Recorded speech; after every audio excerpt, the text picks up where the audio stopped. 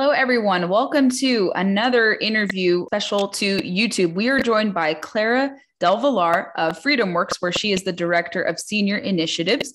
And we're going to talk about a gamut of issues. But Clara, why don't you introduce yourself? Good afternoon, Gabby, and thank you for having me this afternoon. I'm delighted to be here today. Gabby, I've been with FreedomWorks for the last few years as Director of Senior Initiatives and Retirement Readiness. But what that really means is helping people understand how to get more out of their savings, how different policies coming from DC impact your pocketbook, and what that means for the long-term stability for your future financial freedom. Could you explain in particular what those issues are? Sure. In many ways, what we try to do is translate what free market thinkers such as ourselves discuss when we discuss low tax rates, or we discuss less cumbersome regulation, or we discuss a fear of huge Washington budget deficits. What we really want to do is translate that in simple terms so that people understand what that means for your dollars and cents in your pocketbook. So for instance, when it's discussed that only the rich, we have to pay taxes or increase their taxes to pay their fair share, what we really translate is how that impacts your own pocketbook. If you aren't in that rich man's or rich woman's category, what that really means, such as higher corporate taxes, higher income taxes, or more important, higher capital gains taxes, and how that really cuts the pie and impacts you. What has FreedomWorks' impressions been of these infrastructure bills? There's obviously two that are being mulled right now or discussed more broadly. I think the 3.5 trillion one is going to be the conversations behind it will be reignited very soon. I think they come back to session next week. So what do people have to be aware of that's contained in the infrastructure bill? Obviously, it'll increase the debt and deficit. That's certainly a given. But what in particular sticks out about the bill that's problematic? Right. What we really worry about, Gabby, and this one in particular, is that it's really intended to, let me give you the broad brush. It's really intended to remake the whole social fabric of the United States. What that means is there are hundreds of billions of dollars for child care support, for elder care support, for climate change engagement. And basically what we worry about is that the distribution and organization of distributing funds along that line is so complex, so administratively almost impossible, that we really fear that it's rhetoric that's misplaced. And it just is a part of, unfortunately, the Democratic Party's agenda to really contain a huge sum of money. And with that money is a lot more power over our lives. It really won't make it easier for you to provide childcare, and it won't make it easier for you to take care of your parents. It's just a whole new pot of money that will probably make these services that exist now significantly more expensive.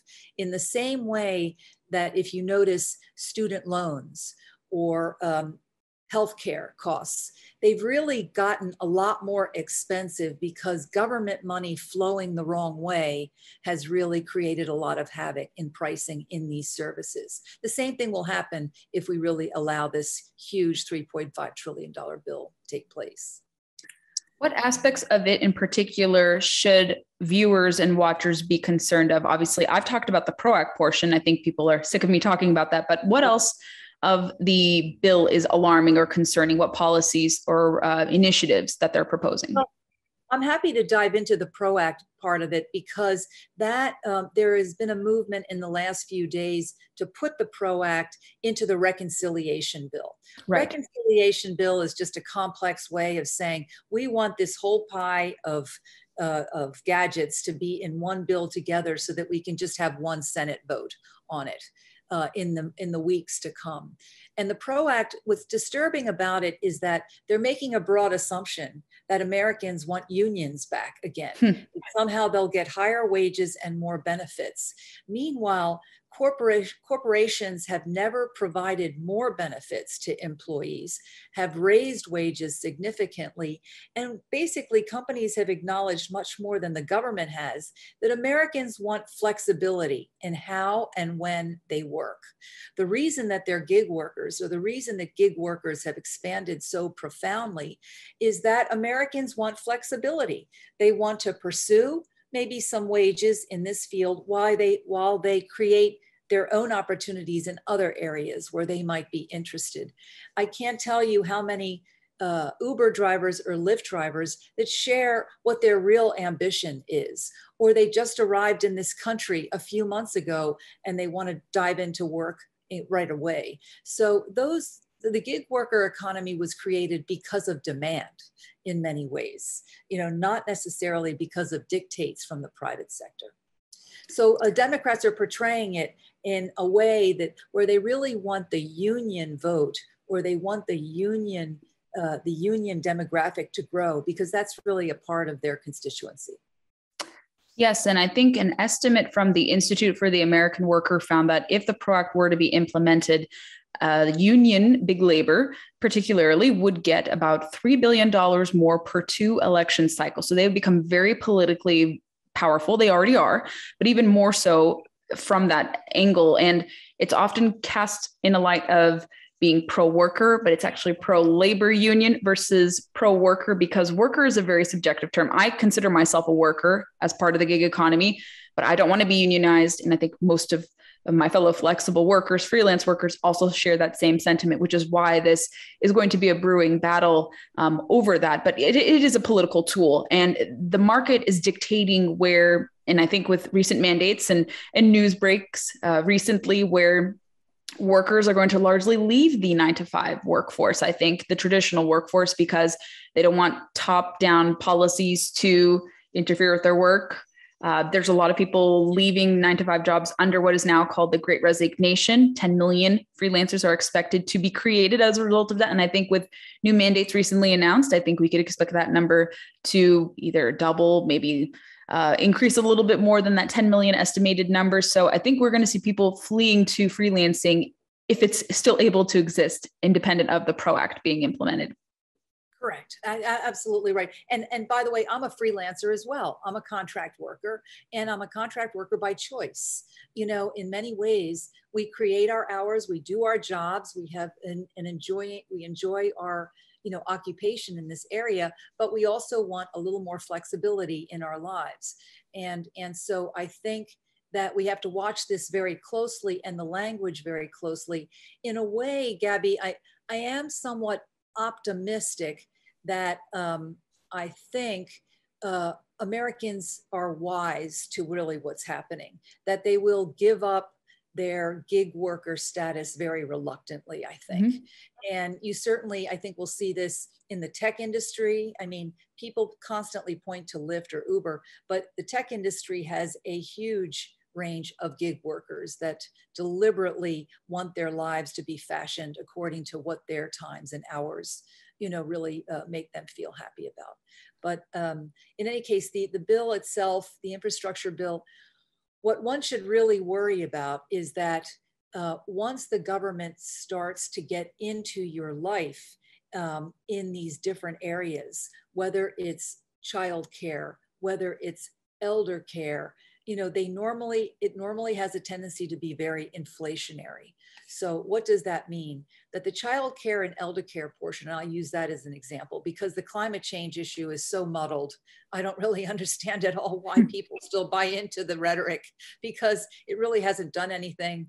In many ways, any enhancements in emissions or emission controls have been really come primarily from the private sector, certainly not from the billions and tens of billions of failed government funding that's taken place over the last 15 years. So essentially what happens is that the government funding goes into primarily to help people of lesser means. Okay, fair enough, to get childcare or to get care for aging parents. But what happens is it pushes up the pricing of the services. Once government money starts flowing into one area, it pushes up the pricing of these services significantly so that people in middle income once again, it's that middle income segment of our population, the people making between maybe 70 and 120,000 or whatever you're talking about, that really feel the bulk of the pain of those price increases. The same thing happened with college tuitions, right? When the average college tuition has risen by 200% over the last 20 years versus inflation rising by 50%, a lot of that has happened because of government funding that really came in to help the lower income college tuition student. But the point is that it pushed up tuitions for everyone across the countries to levels that are almost unsustainable. That is very true. And I think a lot of people have misplaced anger at the private sector for that rather than the government when it comes to student loans.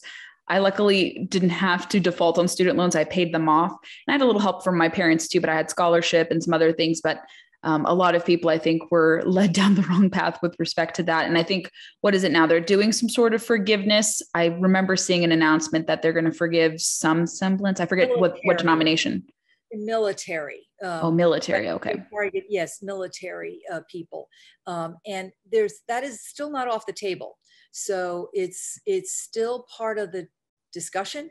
You know, again, I think they've gotten so much pushback because there's just no way to really do this. It's a $1.6 trillion student debt dilemma. And how do you forgive student debt for one group of people after many, many working families have suffered, including students, to really pay off their loans or to really address their debt? And then what does that mean for students, future students, that will accumulate even bigger debt loads, given that the average tuition has escalated so much? My alma mater now has a student tuition this year of $76,000. Goodness. Room and board. So, you know, we're not addressing universities and colleges' responsibility in terms of why are these tuitions going up so dramatically? What is going to happen so that they temper their own, perhaps over bloated administrative costs so that students don't have to bear the costs? I have to check my stats, but to give you an example, Columbia University, I think, has 51 diversity officers. I mean, what happened with just having 2 or 3? You know, I think that the over bloating of administrative costs is something that universities should really be honest about with students these days. That was starting to come into fashion when I was finishing college. They were just unveiling the different diversity initiatives. We had maybe 1 or 2, and I guess that could be appropriate, but 51? UCSD didn't even have that. Correct. And they call them different names, Gabby. So I'm not sure. I want to be careful, like to check my facts on that. But again, let me just go back to what the fact is that there is significant administrative bloating going on. Indeed. In these universities. And so they have to be more honest than ever, not only about what their costs are all about, but also once you start paying these prices, students have to be ready and aware of how the job market is going to help their income pay their student loans back. You know, how they have to start addressing that issue, I think, more honestly as well. One interesting, I would say, outspoken opponent to the $3.5 trillion infrastructure bill is Senator Joe Manchin, who is seen as this broker of deals. And he has been called the most important man in Washington. And even he has said he is not going to support this. It is too much. It's going to increase the debt and deficit. He wrote a great op-ed in the Wall Street Journal. And I think a lot of us have been like, oh my gosh, why have you been so flimsy elsewhere? But on this issue, he is really kind of towed the line well on it. He said it's too big of a number. It's going to create more problems. Do you sense that there's going to be other Democrats like him speaking out against this? Is he going to be the only one? Maybe Sinema, perhaps John Tester, Angus King, some of the others who come from states that are a little more purple or maybe lean more red? I think it will be tight going at this point. In fact, I actually feel more comfortable with Sinema than I do with Manchin, although Manchin's voice is a very powerful one. They say that he's always ready to do business. So I'm a little bit concerned as the weeks go on that the Democrats may offer him a deal that he may not be able to refuse to come on board. You know, so that's a concern. However, the the bill is so huge and it's so disruptive in many ways. I think that it could be a legacy that Manchin doesn't want to get tied around his neck when it turns out that none of these spending plans really do anything to alleviate the problems that people face, going forward. I'm sympathetic to childcare issues. I'm sympathetic to elder care is a big problem that we have to deal with in times again. But the notion that private sector solutions can't address these issues, to me, is as misguided today as it ever has been. Unfortunately, it seems that this administration's goal is to make it so that government is the arbiter of all reforms, change. I think people can be open to different issues. And also, I saw some things in the infrastructure bill, issues that I would largely support as standalone bills in conservation and outdoor space. And I was very concerned why they were attached as riders to these infrastructure bills. And I can understand water infrastructure, but some things that shouldn't belong in infrastructure were included when they would be much more preferable in standalone bills. I understand some people are like, well, we have to attach it to get it passed, but I don't think you necessarily need to do that. I understand that's how rulemaking goes in Washington, but I was disappointed that they included things that I generally support in a very bloated, convoluted package such as this. And as a result, I can't support it because of just the level of spending that it would do. So people can agree with different things, but packaging it in just a one size fits all bill, I think is largely impractical to do. And I don't think they're going to be able to get support for it. And they shouldn't, because of just the lack of, I guess, disbursement. How is the money going to be spent? A lot of people have reported the different pork projects that are entailed with this proposed infrastructure bill as well. So people are worried that the taxpayer money is going to be further wasted and further abused. I couldn't agree more. And an interesting way, I mean, you're really addressing is that we are almost overcome by the politics of this situation. And I think Americans aren't naive to think that politics haven't always been a part of it. But I think the way Pelosi is addressing this is that she's determined to pass the most leave a legacy as the most progressive Democrat, to pass the biggest bill possible. And I think she's willing to, and the Wall Street Journal wrote an article about this that I think is relevant, that she's willing to throw the centrist Democrats over the bus, to really, she's going to be retiring soon. She's not going to be there forever. And so she wants to leave this progressive legacy as her mark. And she's willing to take down a lot of, I think, good thinking people here. And they have to do it this year, Gabby, by the end of 2021, because once you get into the election year, the midterms next year, there's a lot of vulnerability that's building.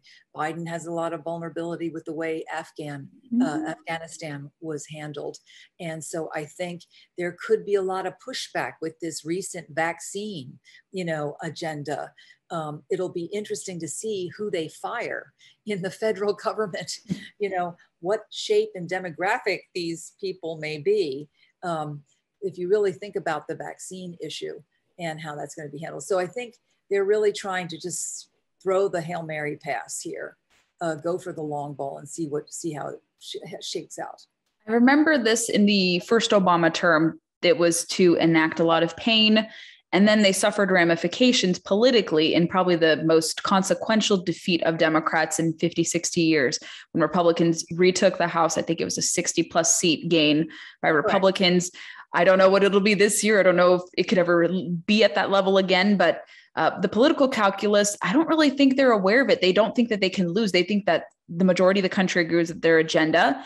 And let's say they pursue this, they pass the infrastructure bill, but it seems like there's a lot of roadblocks to passage from a lot of centrist Democrats who are very concerned that their constituents would not want this, especially Sinema, maybe Mark Kelly, and some of the others from, like I said, purple or reddish states who say like, this is even a bit too much for us. We normally would go along, but this is not fiscally tenable. This is kind of wasteful, and it's going to have ramifications and saddle people with more debt than we already have. Because that's what I recall seeing in the op-ed from Manchin. his concerns. Even he understood. But like you said, sometimes he is enticed by projects in exchange for support. That's what he did with the PRO Act. Actually, he was kind of skeptical of the aims of the PRO Act, but he was promised some clean energy jobs, something in exchange for support. So he can be a little bit malleable, but maybe he will stand firm on this. When he usually writes op-eds, he usually stands firm on that issue. I think that's what he did with Neera Tanden's nomination as well. Yes, I think you're absolutely correct. I think this one is so extreme and they're throwing everything into it that I think that it's worth really, I'd say it's a good bet that he'll stay firm, where he is at. And mostly because of the legacy that I think the Democratic Party could be left with as they look forward beyond, 2021. Yeah. What are you particularly working on with FreedomWorks? Obviously, you deal a lot with healthcare, savings, senior issues. What should my viewers and watchers be aware of? And what also is FreedomWorks focusing on kind of in a big picture sense? Well, they're certainly focusing on this 3.5 trillion in a very big way. So they're out there, as you know, we have thousands, tens of thousands of activists that are really out there talking to the issue in their neighborhoods, communities. And so that's a big one. We started the year with HR 1 and the Voting Rights Act. And there are a lot of people, certainly on the Republican side, concerned about, election security. But the big fight that I will be, focused on will be on how the Democrats decide they're going to come up with a plan to pay for these spending bills. And so increasing corporate income tax, we really want to show how that impacts you as an employee of corporations and companies, how it really lowers productivity issues, why, in fact, we are winners when the corporate income tax was taken down to 21%, why that made a big difference in expanding the economy, opportunity, and employment. And the last thing we want is to raise corporate income taxes again. We want to be careful with the capital gains tax. There is amazing misconception on how capital gains taxes are directly related to investment in both the public and the private sector. By that, I mean public securities, and really why it makes a difference in pension fund performance and in your 401k and IRA performance. It makes a big deal of difference in how your investments perform. And then finally, income taxes. Those are the three tax issues that will be addressed as we come into probably November, Gabby. And I'll be focused on really helping people see the correlation between those taxes and your IRA. How about the death tax? I know there has been toying of its reintroduction, and that has actually divided Democrats against Biden. Well, you're probably referring to, the estate tax. Estate tax, yes. They've kept that in the background. What they're really after is stepped up basis.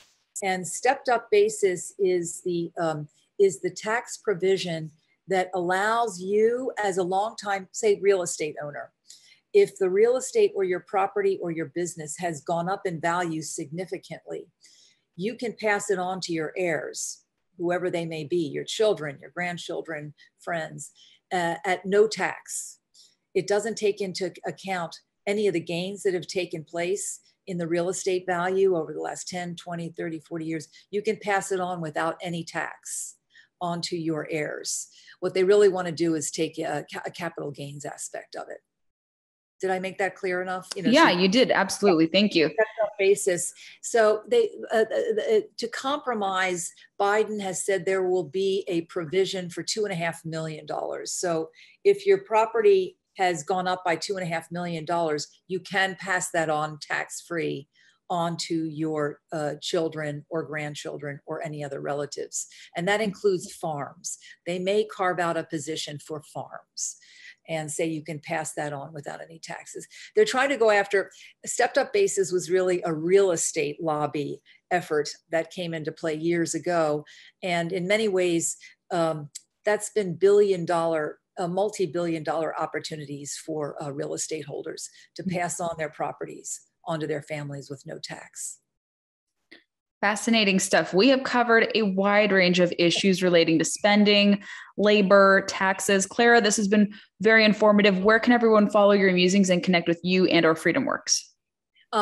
You can find me on freedomworks.org, where I have blogs on retirement readiness, economic issues affecting your savings, your IRA and 401ks, and any legislation that may be impacting down the road. Fabulous. Thank you so much for speaking with me. I think people will take a great interest in this. We still care about fiscal issues. I think in the center right space, they're very important. A lot of us who are up and coming in business, run businesses, need to know about these things once we enter an older age. So grateful that you were able to share your insight into this and what we need to worry about. So thank you, Clara. Really appreciate it. Thank you very much, Gabby. It's been a pleasure.